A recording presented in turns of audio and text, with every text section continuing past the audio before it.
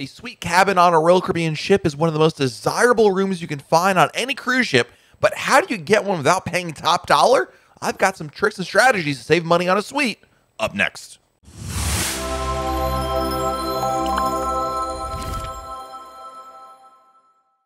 Hey everyone, it's Matt from RoyalCaribbeanBlog.com, and whether you've stayed in a suite before or never had the opportunity yet, the idea of staying in a suite, I think, is still very appealing to a lot of people. After all, staying in the most luxurious accommodations on a Royal Caribbean ship is pretty darn amazing, I've got to say. And having stayed in suites and not in suites, it's always nice to be able to move up and live how the other half lives, if you will. But of course, with a suite means you're paying more money than other types of rooms that are out there. And when I first got into cruising, I just assumed, well, suites are just out of my price range. I'll never be able to afford one because they're just so much more than a standard balcony room or even an ocean view room, right? Well, the reality is price fluctuations for cabins are pretty much universal across every category of room. So yes, suites are going to cost you more money. It's rare that you'll ever pay more money for a standard room over a suite, but that doesn't mean you can't get a suite for a really good price. The key to getting a good price for a suite is really a combination of, I think, number one, a little bit of luck, and also strategy of when you book and how you book it, and also picking the right times of the year to take advantage of it. So if you're interested in booking a suite, again, whether it's your first time or you're just looking to save money on a suite on your next visit, well, I've got some strategies for how to get the lowest price on a suite. Now, I'm going to be first to admit these are not all my strategies because, again, there's a lot of folks who always book suites, and I reached out to some of our friends at RoyalCaribbeanBlog.com on our message boards and asked them, how do you get the absolute cheapest price for a suite? What are the tricks of the trade, if you will? And by far, number one thing everybody said was book early.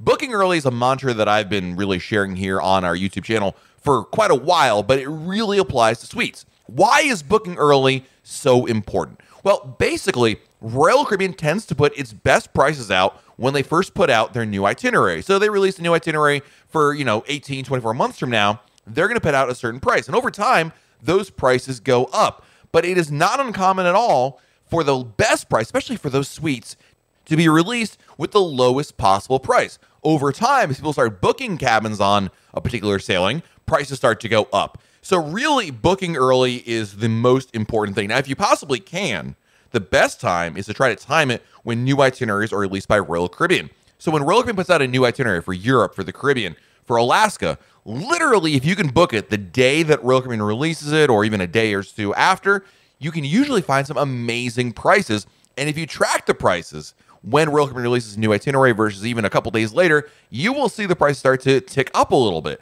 So certainly booking early is a very important thing to do. One of my favorite strategies for this, by the way, is to let your travel agent know, hey, I'm interested in booking a suite for this particular itinerary, maybe even a date that you have in mind.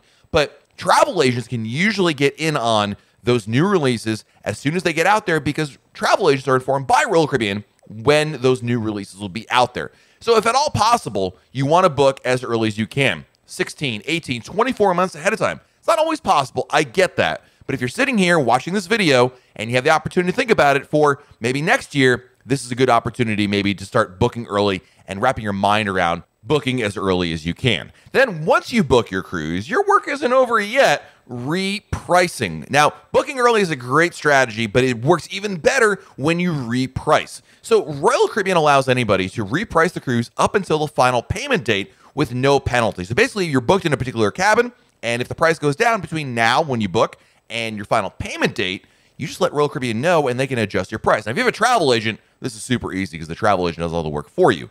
If you book directly with Royal Caribbean, then you need to contact the cruise line and they'll make that work for you. Now, I know there's some folks that are out there that live in certain other countries like the United Kingdom or even Australia or Germany, where the rules for repricing are different. The good news is, as of right now, if you're watching this video here in 2022, is that the repricing strategies under the best price guarantee have changed due to the Cruise with Confidence program.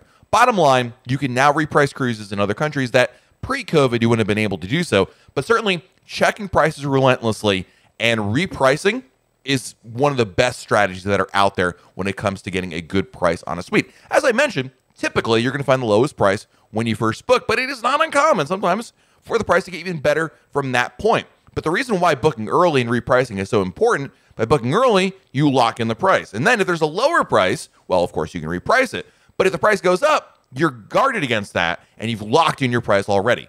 All too often, I see folks who look at the price and say, you know what, I'm just going to wait and see if it drops and then I'll book. And what ends up happening is the opposite.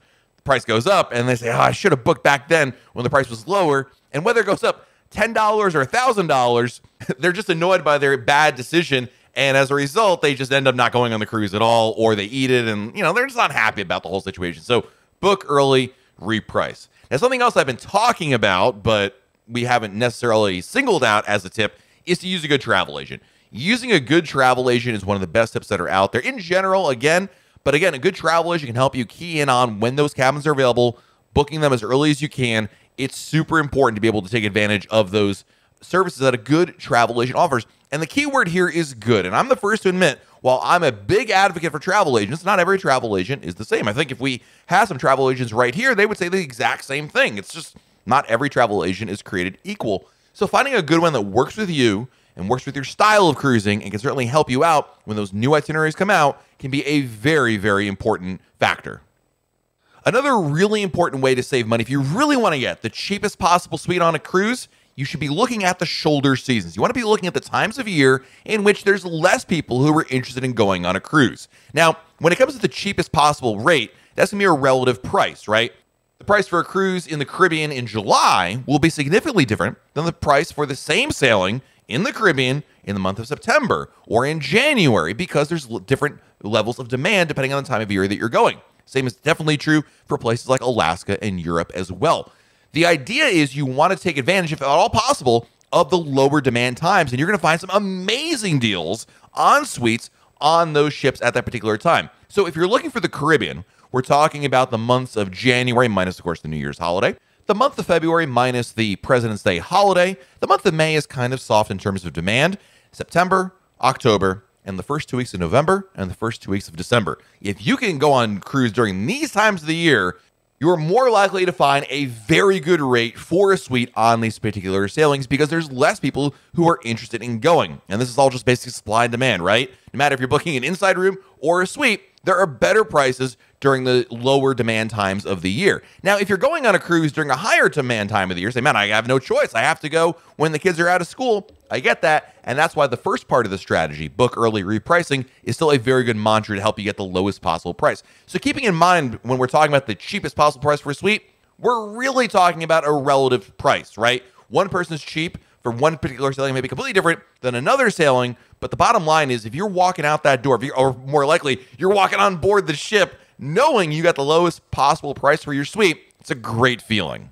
Where you cruise can also make a difference in terms of getting the lowest possible price. There's no doubt in my mind that suites are cheaper in the Caribbean than they are in places like Alaska or in Europe. And that's because, again, demand and limited availability, and it's also limited season. The Caribbean is a year-round market, so there's cruises all the time, and that means there's a lot of opportunity and a lot of supply. In fact, during the winter months, my goodness, the entire Royal Caribbean fleet is pretty much in the Caribbean, and that means a lot of opportunity.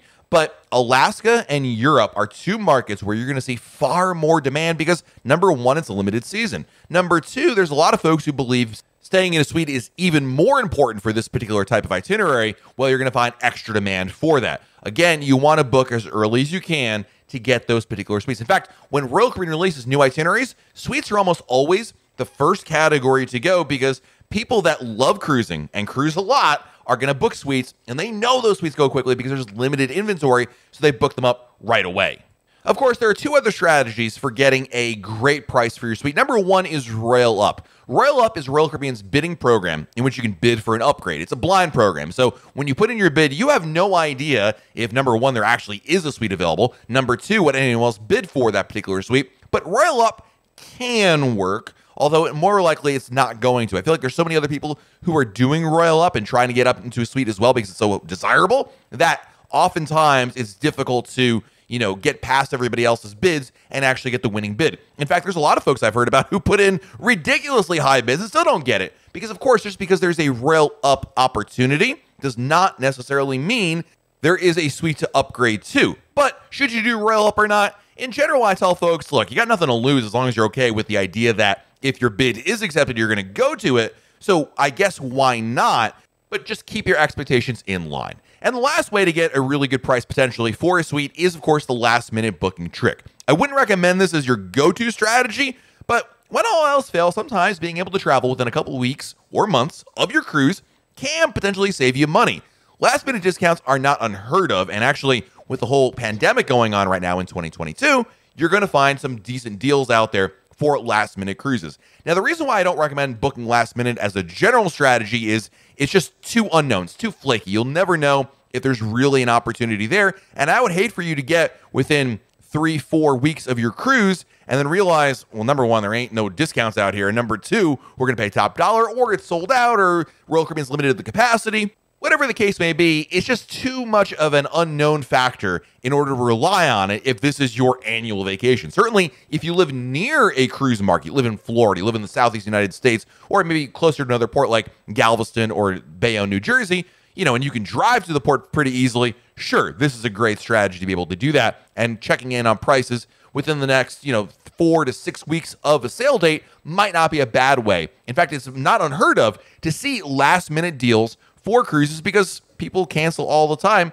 And when suites are canceled, well, you know what? They're going to go back in the inventory, and sometimes you get some really good deals that are there. And my last tip for getting a really good price on a suite is look for redeployments. Every now and then, Royal Caribbean will redeploy its ships. Basically, what that means is they put out a deployment. They say our ships are going to sail from these ports on these dates. And then fast forward a couple of months or even a year later, and then Royal Caribbean changes their mind, and they have to move the ships around in order to cater to maybe a new deployment, new ship itinerary. This just happened actually with Wonder of the Seas in the Caribbean for 2022 when Royal Caribbean decided to move ships around there and move Wonder back in, and then there was a big game of musical chairs that goes in there. But when there's a redeployment, when ships are moved from markets and everything's kind of redeployed, there can be some great deals for suites in that particular scenario because Royal Caribbean is trying to fill the ship and they have less time than normal to get all those bookings in there, so you can oftentimes find great prices. So if you're on RoyalCaribbeanBlog.com and you see an article, Royal Caribbean redeploys Ship A, Ship B, and Ship C,